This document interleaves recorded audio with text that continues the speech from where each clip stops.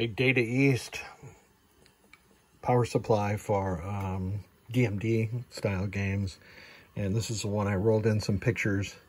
The great arch of zener there at D10, which I have replaced with the proper part of 1N4743. And I am going to leave this one here.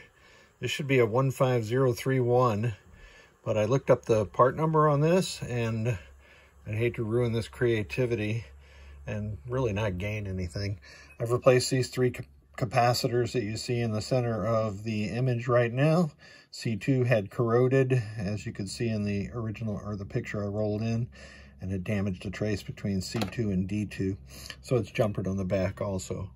I didn't replace any headers because they looked really good.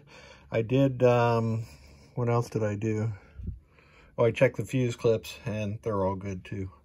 So let's power on. You can see our GI 4 strands are working properly, and this tests the GI relay working properly. So let's get some voltage readings from my Fluke 179.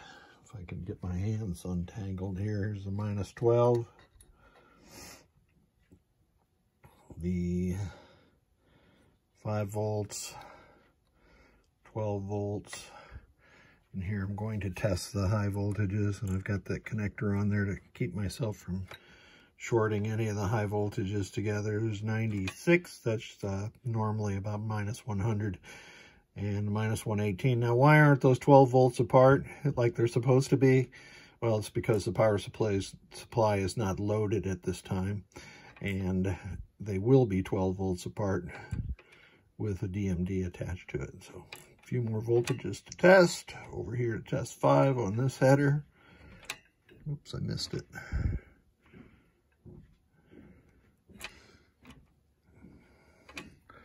I'm not far enough over. There it is. So this power supply, along with a PPP board that came in for repair, are headed back to the client. Thank you so much for sending it.